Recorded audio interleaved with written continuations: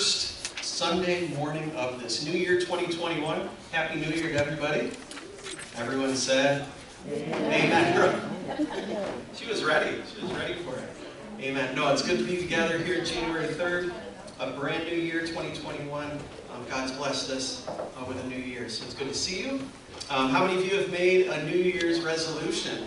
Anybody make one for 2021 so far? Deb's going. Nope. Yeah. Me neither, I'll be honest. Anybody? Nobody. Or when you want to admit. All year long I'm making resolutions. Well, you know what they say, I think my mother-in-law and I were talking the other day, Brenda, what they say about New Year's resolutions, they just go in one year and out the other. Right? I know a lot of you seem to have heard that one. I had never heard it before. So yeah, I stopped making those a while ago. They last about a good 3 hours or so. But it's good to be together today. Just a few announcements for you. First of all, it was on the screen, scrolling by if you didn't see it. If you have to submit an annual report, we have our annual business meeting on the 17th of January. If you have to get a report in, if you could please do that by next Sunday at the latest. That will give, Pastor and Christy are working on just putting all that information together. That will give them a week, but we want to be as fair and respectful as possible of their time too. So if you can get it in before then, that'd be great, but by next Sunday the 10th at the latest. Thank you so much. Also, there are some flash drives left in the back. There's about 10 of those flash drives Pastor Michael made with messages from 2020 and music. A whole bunch of goodies on there for you. You can plug them into your computer, synchronize them with other devices you have, and have all of that just great teaching content and music from the past year for you. So if you need one, there's some back there. And also just make note, also another joint deacon and trustee meeting. Just if you're involved there, make note of that. That will be a week from this Tuesday. That will be on the 12th at 6 o'clock. So again, Happy New Year. Great to see everybody. And we are going to open with a word of prayer, and then we will stand and sing hymn number 535. So let's pray. Father God, we just take a moment to pause, and again to praise you for your goodness to us. You see fit for us to experience another new year here in January. As our calendar just tracks forward and says 2021, as they say, hindsight is 2020, and that has a few meanings after this past year. Lord, and just the circumstances that we found ourselves in, many of them could be difficult, but Lord, we also need to make sure we're mindful to celebrate the overwhelming positive that we were able to experience, that you were still God through the entire last year, that we were still in your hands. Nothing can remove us from your hands. And this morning we come together in that spirit of praise and thankfulness, and also a spirit of confidence as we look ahead. 2021, still there's circumstances we find ourselves in, and we can choose to either focus on those negative, or we can focus on the positive and choose to grow and thrive in you. So help us, Lord, this morning. If our attitudes need to be adjusted right now, our heart attitudes, that you would do that work in us. And we come together as a collective body to praise you. And we come together to learn. We come together to figure out who we are in your Son, in Christ, and what that really means for us. So help us this year, Father. Maybe it's not a resolution, but maybe it's a commitment we need to make to be closer to you. And just help us to realize that, to admit it, to accept it, and to move forward. So thank you for today. Thank you for what you have for us in this time. In Jesus' name, amen. All right, take your hymnals, number 535. Great hymn today. Satisfied. Let's stand and sing together.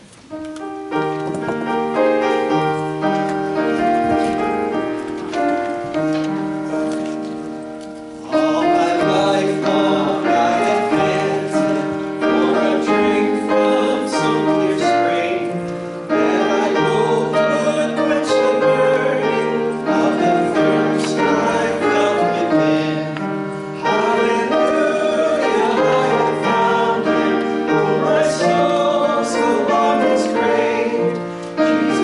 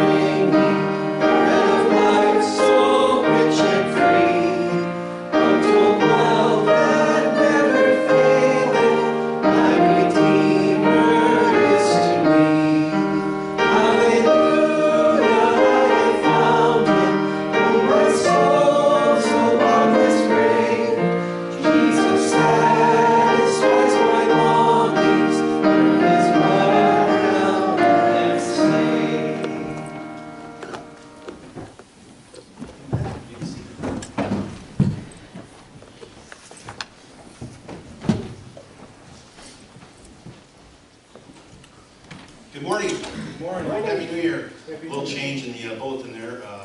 I'm doing quiet time. So today's quiet time is based on Colossians 1 through 8.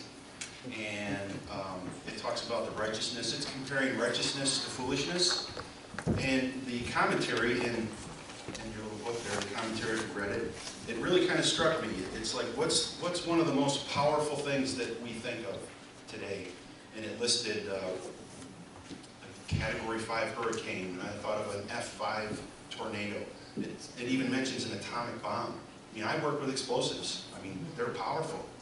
You know, what stuff can, what are other things that we can think that are just powerful things?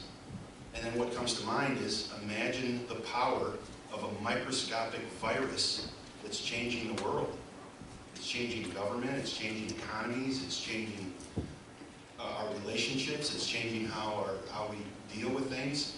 I mean, that's powerful for a microscopic virus. But, as this says, those are good candidates, but they can't compare to the power of the gospel, which alone can totally transform a person's character and change their eternal destination. The gospel message is powerful because it's not an opinion or an idea dreamed up by man. It's the truth. And people seem to suppress that truth so that they can go their own way and make their own decisions. But changing somebody's life that affects their eternity, that's power. And I might be going off on a little bit of a bunny trail, but we seem to think, or we seem to look at the future. It's a new year, Happy New Year, by the way. We look at the future, and we sometimes tend to say, how is God ever going to get us through this?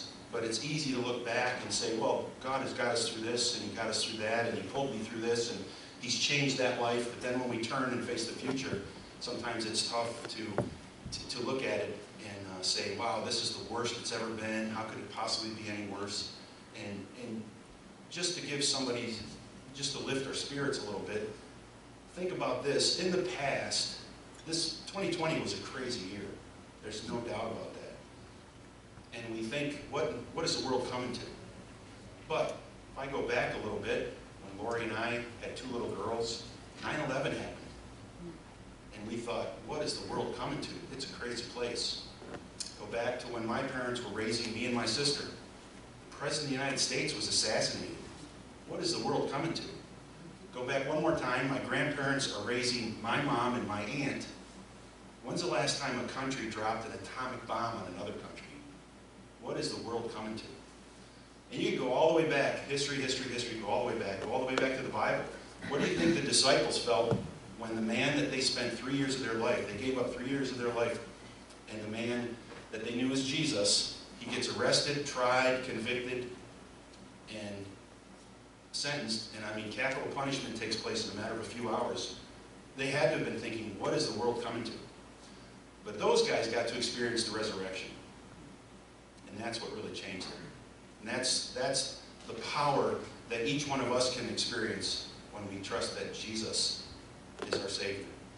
So when we pray today, I know we pray for health issues and economies, we pray for our friends, we pray for our neighbors, but let's not forget to pray for the salvation of those around us that we know, that God would reveal Himself to them and He would soften their hearts so that they could receive the same power and experience that change.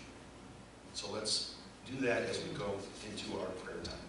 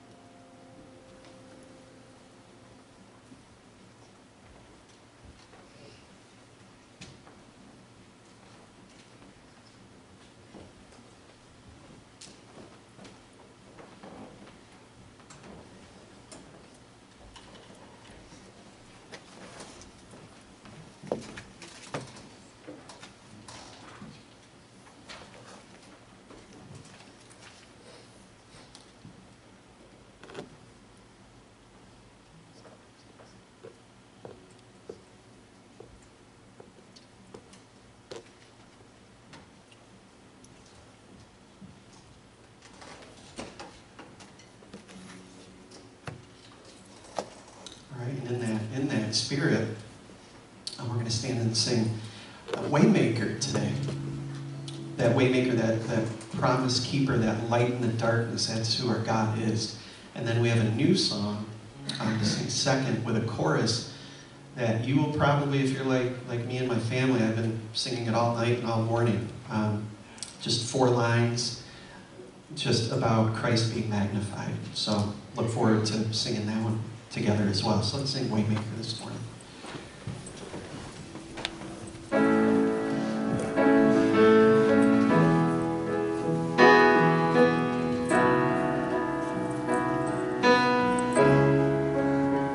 You are here, moving in our midst.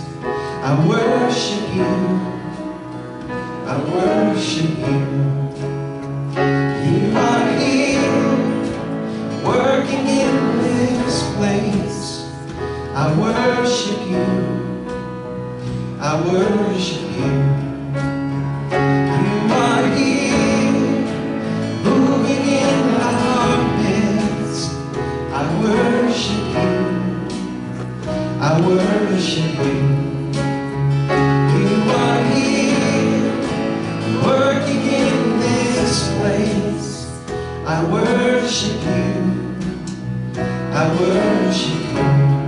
Waymaker, Waymaker, miracle worker, promise keeper, light in the darkness, my God, that is who you are.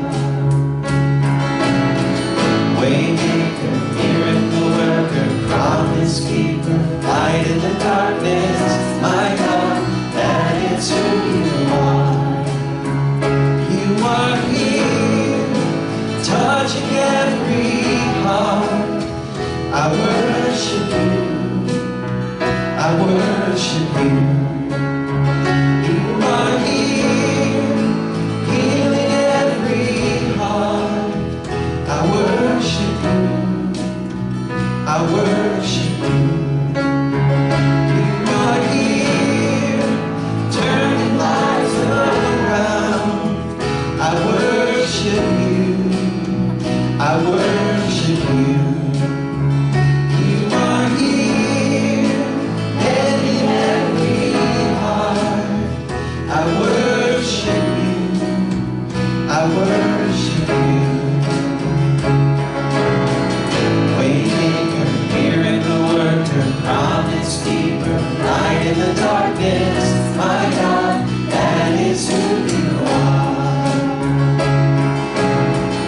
Waymaker, miracle worker, promise keeper, light in the darkness, my God, that is who you are.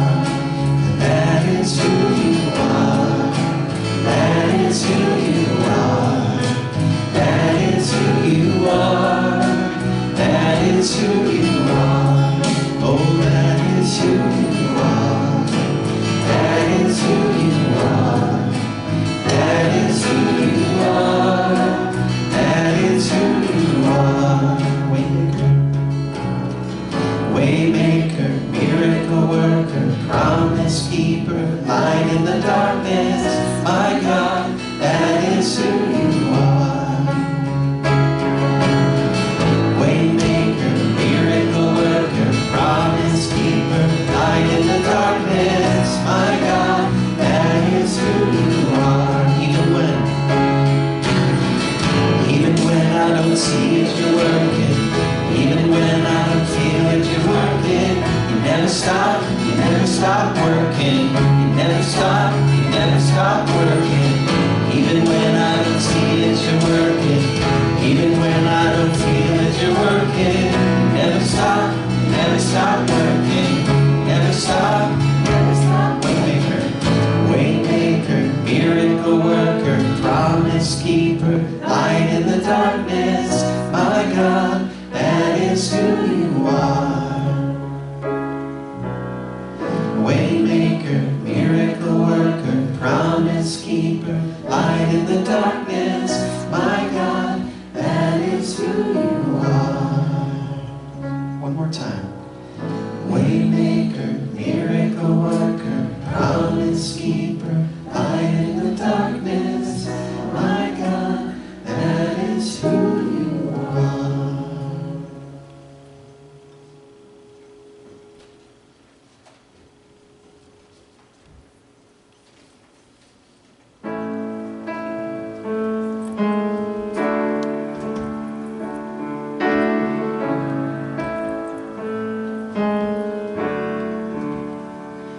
Were creation suddenly articulate with 1,000 tongues to lift one cry?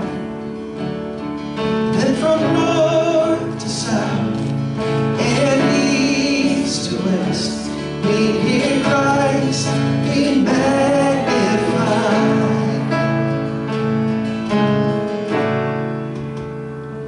Were the whole earth echoing His eminence, His name would burst from sea and sky, from rivers to the mountain tops. We hear Christ be magnified. And oh, Christ be magnified. Let His praise arise. Christ be magnified in me. Oh, Christ be magnified. The author of my life. Christ be magnified in me.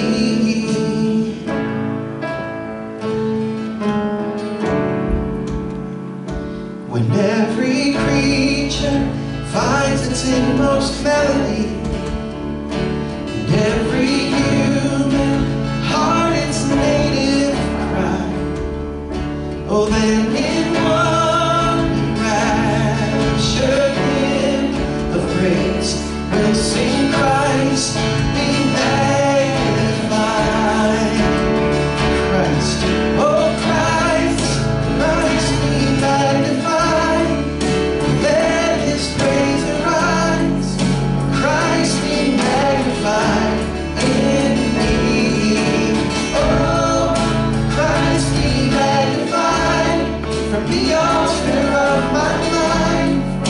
Christ be magnified in me.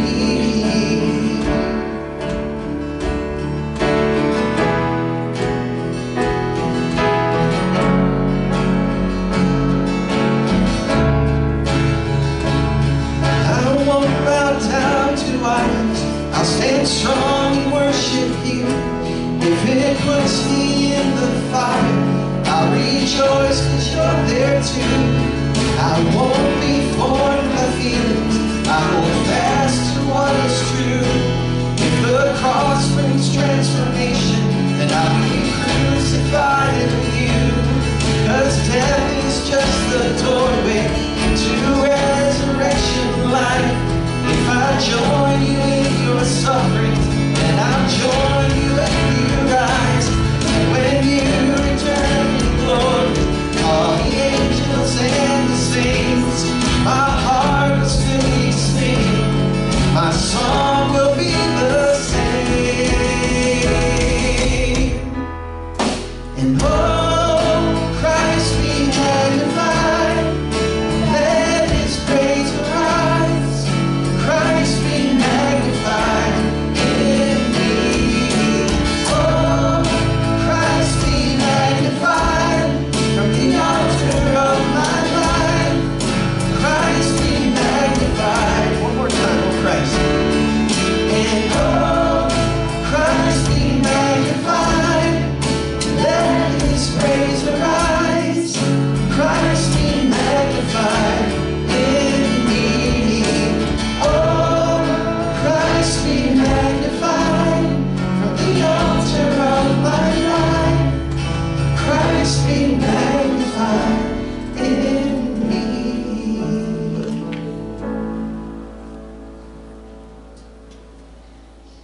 Father God, thank You so much for bringing us all that together, for just a new vision for ourselves. And I know me personally, what Greg said this morning is true. Just not to really set a New Year's resolution, but in my heart to know that I'm going to be a witness to others, especially in my classroom, in my high school classroom with all my high school students, that I can just be a light for them. So thank You again for this church, for every single person that's sitting in this building. It's just a blessing to be able to gather. And just bless Pastor as he speaks and shares from the Word this morning, and bless the rest of our day. In Jesus' name, amen. Amen. You may be seated. Well, glad everybody's here. It's a new year. A little bit of snow on the ground, but that's normal for this time of year. I'm so excited to get to enter into a new season. Many of us may have thought that as soon as the clock turned to 2021, the calendar turned, that all of our struggles of the past year might melt away. But yet, some of them are still with us. And so I want to encourage you. I think there's really positive things on the horizon. Before we jump into the message, I want to share just a few encouraging things, really from the last year and a half or so. If you have your Bibles, you can go and turn to Psalm chapter 1, so I'm sharing these. These are the things that I always like to share with our leaders, with our deacon board, trustee board, those that are kind of working on different aspects, both spiritual and facilities and maintenance, those kind of things for the church. We go over some of these things because we need to be encouraged too. I know sometimes we tend to fixate on the negative or the more difficult. It's hard to see the positive things that have happened. And so I just want to go back to when Christy and I first came to the church, which was an amazing blessing for us. And if somebody had asked me, hey, so the first year and a half or so that you are a pastor of a church, because we were doing student ministry before, you will spend a third of that time talking to a camera on Sunday mornings. If somebody had asked me, was that normal, if that was expected, I said definitely not. But the Lord has taught us a lot of things. And so when we first got here, one of the things we talked with our deacon board about was just all the spiritual disciplines that we need to encourage our family of faith to be a part of. And one of the most important was just reading our Bibles daily. So we started the Word of Life Daily Quiet Time, and that gave us the ability to, I don't know if you've had these conversations, to talk with each other each day as we read the same things. And so that's for as kids as little as can read, all the way up to however old you are, you can have a quiet time that has the same passage. Now we have the little books, we do that online. There's also another app they've come out with recently if you'd like to get onto that. I can talk to you about that afterwards. So we started the quiet time. We've done that corporately together. One of the other things we did, this was about a year ago, we completely redid the website. So I don't know if you remember the old one and the new one. We did some great things with that and kind of just allowed us to get our information out there a little bit better. And then as I was really excited about those things, kind of just thinking about what God would do, we knew especially for our trustee board, that the baptistry was something that we wanted to think about and address. And from both a facilities and a spiritual perspective, if you haven't seen it recently, we can now baptize people in our baptistry here in the church. And so what a wonderful blessing that I was thinking about the timing of that for last year around this time, and we were just beginning to have that conversation and praying and going, we really feel like God wants us to do this. And we voted on that, and really in a matter of a couple months, right before we were not able to have services in person, we finished the baptistry and had our first baptism in the sanctuary in a number of years. And so that's so encouraging to me and all the things that God has done. I want to just encourage you to start praying, because I think this is going to be a year for us of reevaluating, restarting, and saying, God, what do you want us to do right now so that 5 years from now we can say, God, we were faithful to do what you asked us to. And let me just a word of encouragement to you as well before I share with you what I'm about to. We finished the window project, which was amazing, and we were able to raise almost all the money that was needed for that, just from regular over and above giving. And we also had a matching fund that was given too. Part of that allowed us to really have more than what we needed, which we'll actually push into what will be like a building fund. And so that's what I wanted to talk to you about. There's some things that we believe the Deacons and Trustee Board in a couple weeks will share with you in a business meeting that we'd like to address. Some things inside of the church, aesthetics. When people first walk in, what do they see? And so I want you to just start praying about that now. What is God going to lead us to do so that we might be more effective in the coming years? And so I'm not going to give you any more details. We'll get that in a couple of weeks, okay? And so today we'll be in Psalm chapter 1. Go ahead and turn your Bibles there. We're in this new series, New Life. Does anybody need a new life right now? I know we stepped into 2021 and in kind of a different view from Y2K. We thought everything was going to just shut down. Our hope was that in 2021 everything would change and be the way that it was before. not quite been the case, but yet there is a hope. There's things that we see on the horizon. And so today's message is just going to be about living stable. Does anybody need stability now? We think about a new life and having stability. As we walk through the Psalms, there's just going to be this phrase I want you to remember for today. It's to delight or wither. To delight or wither. And we all kind of make that choice on where we spend our time, what we invest in, and really at the end of our lives we'll have the result of whether or not we chose to delight in the Lord or wither in what's going on in the rest of the world. So with that, in this new series, New Life, I want us to remember what our vision statement is. It really kind of defines everything that we're doing, everything that we're going to do, and it's this: loving Christ, growing the church, reaching the community. So everything that we do should be measured to that. And so as you think on the Psalms and kind of how we ended up in this place, I know last year we were starting in the book of Ezra. It wasn't exactly the place that I thought we would be. We went through the whole book of Ezra and Nehemiah. And today we're getting into the Psalms. And I remember when we were first coming to the church, we were asked some questions. And one of them was, what kind of pastor are you? Where will you spend your time in God's Word? And I think a lot of people, seeing me being of the millennial generation, they thought, I don't know, the Old Testament's probably not that important to them. But what God has shown me throughout this season is there's just as much truth and grace that we need out of the Old Testament as we do in the New Testament. And so we're going to be spending the next several months in the book of Psalms. I'm just kind of dealing with how do we transition from 2020 to 2021, and how do we have right perspective, and how do we seek God during this time. And so if you've read the Psalms before, you probably know they're a collection of songs, predominantly, poems that have been written to God. Written by a variety of authors, though, so many people think that the entirety of the book of Psalms was just written by David. David wrote a lot of the Psalms. He wrote a little over 50% of them, but there's quite a few other authors in the Psalms. And interestingly enough, the Psalms as a book, they weren't actually compiled until the time of Ezra and Nehemiah. So isn't it interesting, we kind of full circle, we come back to this time where Ezra, they come back to Jerusalem, they're rebuilding the temple, and Ezra himself picks up the scrolls that David wrote, and these other authors wrote, and he puts them together as the book of Psalms. So while he's rebuilding the temple, he's also compiling the word that we would have now, entitled the Psalms. And so if you've never read it before, the Psalms take place really over a vast period of time. We know that Ezra wrote a few of the Psalms as well, and David wrote a lot of them, but there are also other characters throughout the history of the Old Testament that gave us some insight about what was going on. And if you were to read the Psalms in their entirety, maybe you just sit down and listen to them, you will see that the predominant theme is understanding how to seek, how to follow God in the highs and in the lows of a relationship with Him, and how to work within the world and what's going on. And so with that, we're coming to our first point, stable thought.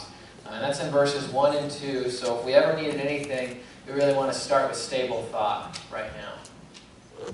So in verse 1 it says, "Blessed is the man who walks not in the counsel of the wicked, nor stands in the way of sinners, nor sits in the seat of scoffers."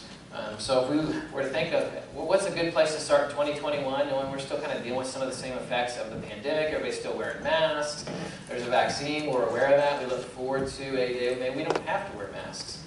But during this season, what are the things we need to think about? Well, 3 things I want to give you in this first verse are things that are really negative influences, things I think we get on the news. We watch that, we get worried. We maybe talk with someone who's not a believer, and they say, well, what are we going to do? Now what do we do? There's this new thing that's popped up. But where do we turn in times of need, of difficulty? Well, here's where we don't turn, okay? Here's this counsel of the wicked. So in the Hebrew, it's the atza. That just means advice or purpose or counsel. And this word is actually used in 1 Kings 12, verse 8. It says in that chapter, this verse 8, "But he abandoned the counsel that the old men gave him and took counsel with the young men who had grown up with him and stood before him." So if you've read through 1st and 2nd Kings, you know this is the account of Absalom, who he takes over the kingdom from Solomon. Solomon has passed on, and Absalom's grandfather is David. He's also passed on, and he gets the kingdom, and he's given this opportunity. He is confronted with difficult decisions, and the question is asked, well, whose counsel are you going to seek? The counsel of your fathers or the counsel of your peers? Now, many times growing up, kids, you learn this, we learned this, we all did, or if you haven't, you will at some point. The counsel of your peers, sometimes not always the best counsel, right? It's not always, although you go for friendship and comfort in times of need, maybe they don't always give the words that you need in a time of a difficult decision. And what we know, if you keep reading Absalom, he forsakes the counsel of the wise elders who advised his father, and he said, I'm going to take the advice of my peers. And as the story goes, you know, the kingdom was divided. The kingdom fell. And now Ezra, who's compiling all of this, remembers what's taken place. He said it really started back here where Absalom said, I'm going to forsake the counsel. So this is why, and some people will say of Psalm chapter 1 that David wrote it. Others will say since Ezra compiled this book on the return from exile, that he actually gave this as an introduction to the book of Psalms. And so either way you take that, either Ezra was thinking about these things as he returned, as he compiled this book, and he goes, I wonder what are the things we need to remember. And the first thing is this counsel of the wicked. We need to stay far away from the counsel of the wicked. And then we see the second thing, standing in the way of sinners. This word for way is derek in the Hebrew. It just means like a moral compass. So everybody to a degree has a moral compass. Most people would say you shouldn't kill someone. Okay, so that's a bad thing to do, right? Whether or not you say that you're saved or not, most people would say that's bad, right? Or at least it's going to land you in a bad spot, so we shouldn't do that. So a moral compass. And then the word that he uses here for sinners is the word chata, and it just means reckoned to God as offenders. Now, when we hear sinners, especially from the New Testament perspective, we kind of think of, well, everybody's a sinner, right? Everybody's fallen short of God's glory. And while that's true, here in the Hebrew, what it means is that it's someone who has completely forsaken God. All instruction, all counsel, all wisdom. They do not pursue God. They don't seek Him. They do not belong to Him. And one of the places this word is used here for sinners, because it's not the same word used in the New Testament for us that we understand. It's in Genesis 13:13. It says, Now the men of Sodom were wicked, great sinners against the Lord. We know what happened to Sodom and Gomorrah. It's destruction and fire. So you continue to read on in the story, what takes place. Well, they don't want any part of God. They forsake any instruction, any wise counsel, and that's what happened. They didn't want anything to do with Him. Romans 1:24, starting verse 24, gives us a good picture of this too. It says, Therefore God gave them up to the lust of their hearts, to impurity, to dishonoring their bodies among themselves, because they exchanged the truth about God for a lie and worshipped and served the creature rather than the Creator, who is blessed forever. Amen. So we don't follow the wicked, right? Now this is different than just, well, I'm going to follow my friend who's a believer. He seems to make good choices, but he makes bad choices sometimes. He's also a sinner, so what am I supposed to do? Now this is not following the counsel of the wicked and sinners who would forsake God completely. Okay? Now we all make mistakes, right? As we try to make right ones, I have to pretty much constantly talk to Alana about that, because I make mistakes too. And if she's hurt, I have to go to her and say, hey, I'm sorry. Dad's not perfect, right? So we make mistakes, but we are part of the family of God. So that's the difference. And this next thing, these three things in this first verse, the last one is sitting in the seat of scoffers. It's kind of an interesting phrase in the Hebrew. It's the Yeshev Moshe Lutz. I know you're not going to remember that, but it's just a fun thing to say. But in the presence, basically it's being in the presence of a mocker regularly. So I don't know if you're, yeah, I know somebody like that, right? Somebody who maybe jokes all the time, now there's nothing wrong with humor or having a good time, but what this first part of the Psalms wants to remind us of is that it's important not just to not sit in the counsel of the wicked, but to remember that if everything's a joke, then maybe something's wrong, right? And so for us, we know there's things that are funny, there's things that are serious, and we love to celebrate what's funny, but there's also times we need to be about what is serious as well. So if you're kind of in that presence of somebody who's always joking around, never takes anything seriously, maybe spend a little more time somewhere else, okay? And so now we turn to verse 2, and so we saw kind of these three things, or these three areas we need to avoid.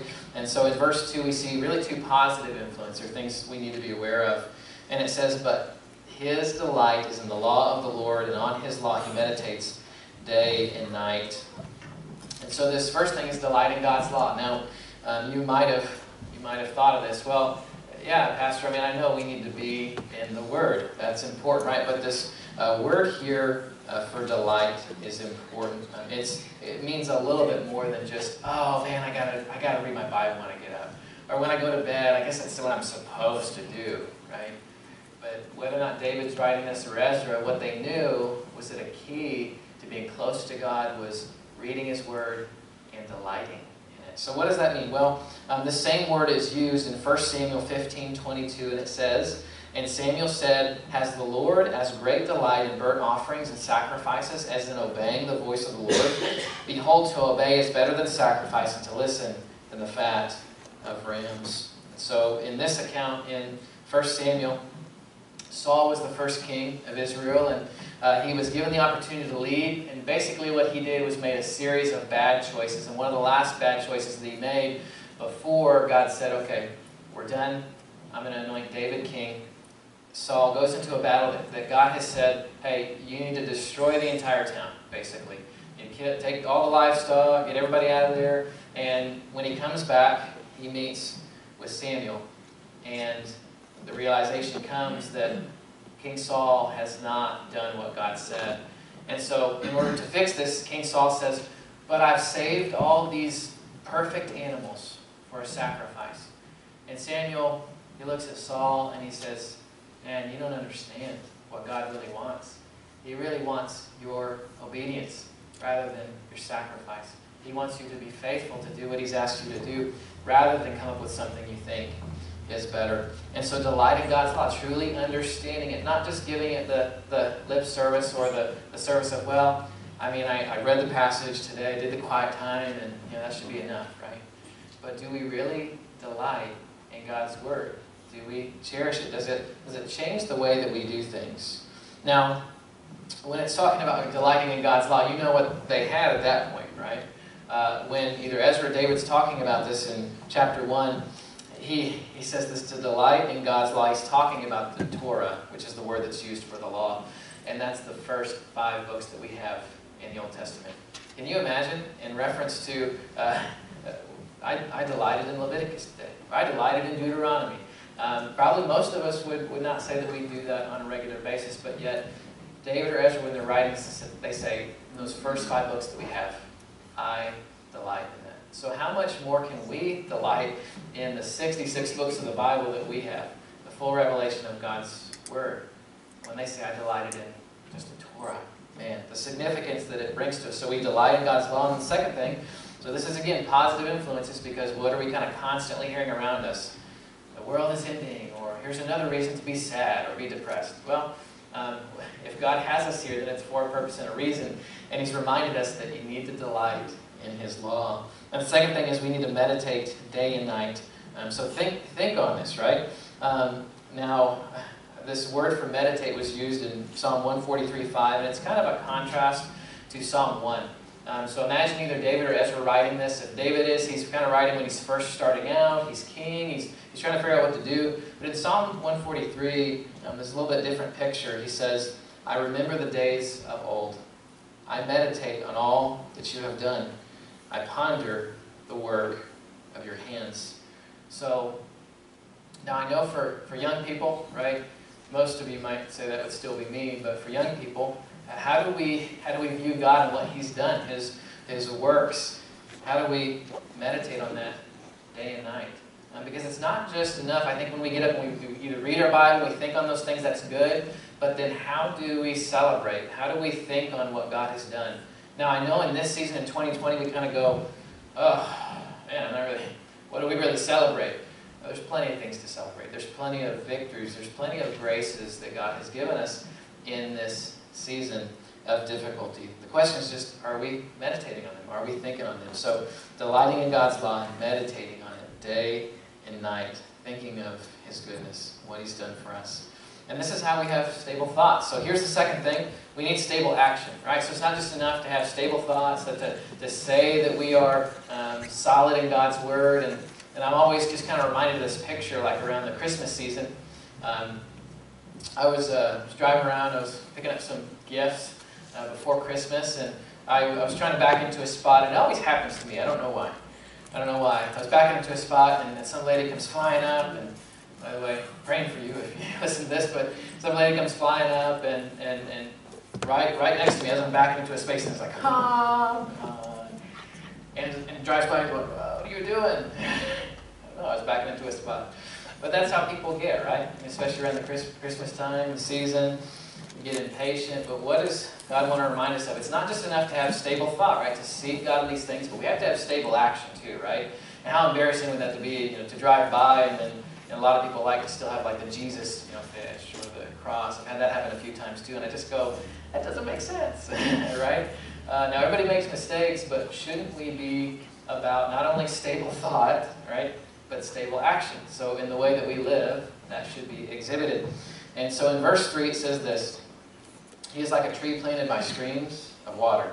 It yields its fruit in season, and its leaf does not wither. And all that he does, he prospers. So this is stable action. So we're being compared to a tree. That's rooted in this place. It's by this stream of flowing water. If you look throughout the Psalms, you see this idea of tranquility or peace or stability in walking with God associated with being by a brook, being by a meadow with some sort of active body of water flowing through it, because it represents the life that we have in Christ. And so this word, I love it here, it's the word for planted. It actually, better translated as firmly planted in the Hebrew, the shethal. And it's found in Jeremiah 17:8. It says, He is like a tree planted by water, that sends out its roots by the stream, and does not fear when heat comes, for its leaves remain green. And it is not anxious in the year of drought, for it does not cease to bear fruit. Same words used in Ezekiel 17:8. It says, It has been planted on good soil by abundant waters, that it might produce branches and bear fruit and become a noble vine. So we see there's a lot of these same things in the Old Testament when it's talking about being planted or being firmly planted in a particular place by a stream of water, because what happens for someone who's not planted close to a stream of water, somebody who's planted in a desert or a forest, that when it doesn't rain, what happens? It doesn't produce fruit, right? It doesn't grow. In fact, it withers, which is exactly what we've been talking about. So do we delight in God? Do we practice some of these things? Or do we wither because we're not planted by that stream? So when difficulty comes, we're gasping for some sort of, a breath or drink that we need from God, but we were never planted there to begin with. So maybe for some of you, you're just trying to figure out, how do I get back to that place? Well, some of these things that were mentioned here. So we want to stay close to God. We want to delight in Him. And here's the second thing here in this section. So stable action, because we want to have stable action, not just stable thoughts. The chaff is talked about, and maybe you guys know what that's about. It says in verse 4, the wicked are not so, but are like chaff that the wind drives away. So there's this comparison between the person who is righteous, who seeks God although they make mistakes, and the person who is wicked, who, kind of like in the first couple of verses, there's that understanding that if you're wicked, if you're a sinner, if you're not seeking God ever, even though you make mistakes, you're going to be like this. And it says, but are like the chaff that the wind drives away.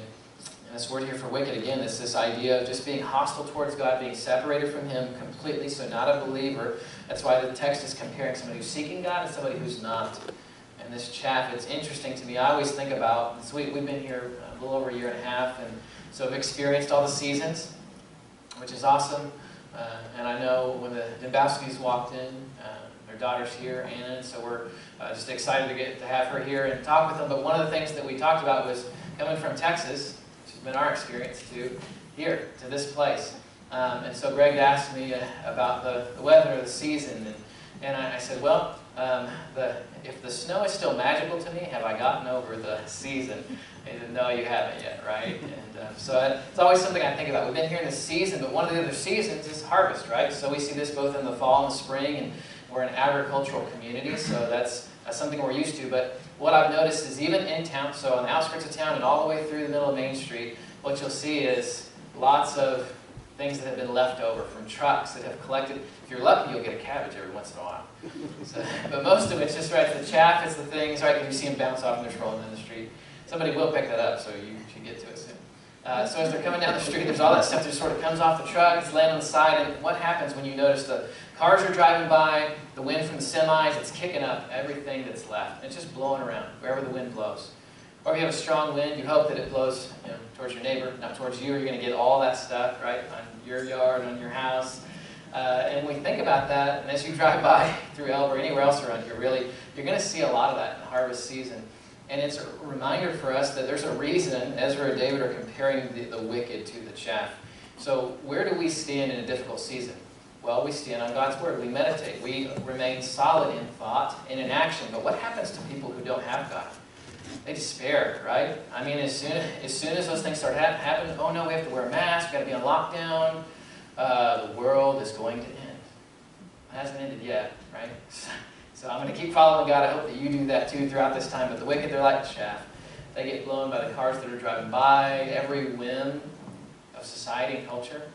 But we stay rooted like a tree that sits by a stream, don't we? And so here's the last thing. We have this stable way that results. So we're going to make a choice, and you're either going to delight in God, you're going to be close to Him, or you're going to wither because you make these choices throughout your life, right? Now some people will say, well, I've been a believer for a long time, and I'm really kind of in a depressed state, or really sad. I think that comes with difficult seasons like this, but the choice is, what decision do you make historically? Have you sought God in the past? Are you making an effort to seek Him now, or have you just said, you know what, forget this, it's too difficult? And God's telling us, don't be like the chaff. That every difficult season, every wind that blows, like what Greg gave us perspective on in the quiet time, when something bad happens, we go, what is the world coming to? Right? But in this season, this is just the difficulty that we experience during this time and in our generation. And there'll be another one in the future. So instead of going, man, we're just, by every wind of difficulty, we get blown around, we need to go to this stable way. So here's what it says in verse 5. Therefore the wicked will not stand in the judgment, nor sinners in the seat of the congregation of the righteous. And so there's this question for us of thinking about what it's going to look like. I mean, when we stand before God, Ezra and David both had this in mind when Ezra was compiling and David was writing a predominant amount of the Psalms, which is where we'll spend most of our time in this first several chapters as we go through this. But what are your thoughts? Now, as we stand in judgment, what will be the place that we stand in? As we walk through difficult season, will we be able to say, God, we were faithful, right? And look, nobody's going, hey, nobody's comparing your difficulty to somebody else's. I know I've talked to a lot of teachers, and it's been super tough, right? Some of us who maybe already worked from home or like found it maybe even a lot nicer to work from home, we're like, this is great.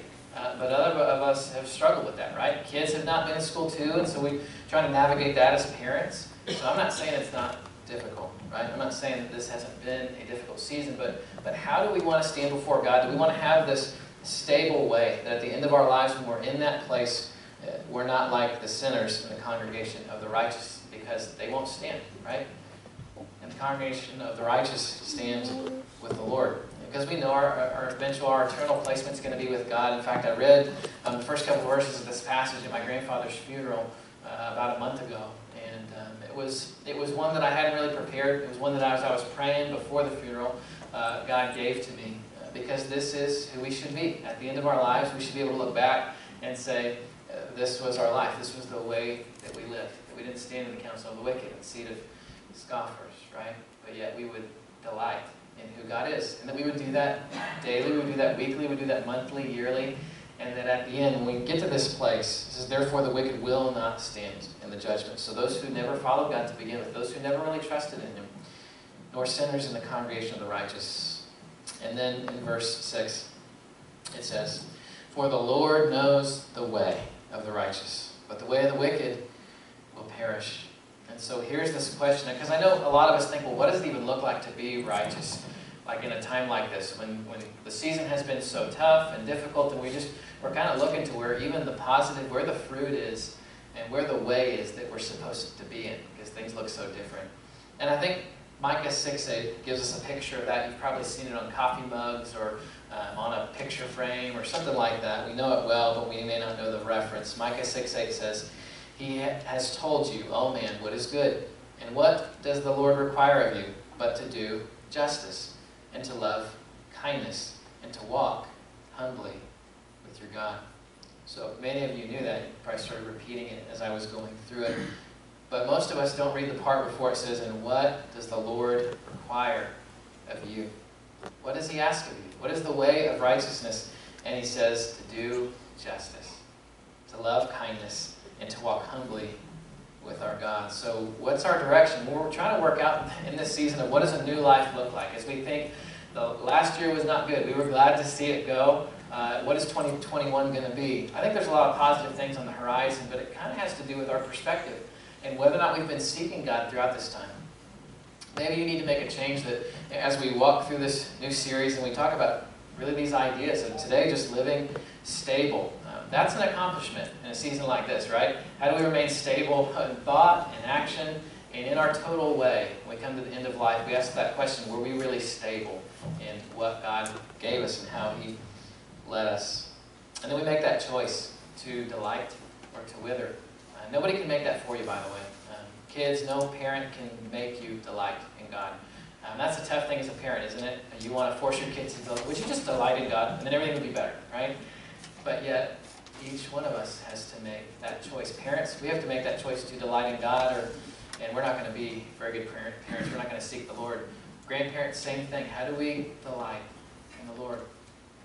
As we get further and further along, we realize whether or not we actually did delight in the Lord, because our life will be the representation, either a life full of delight.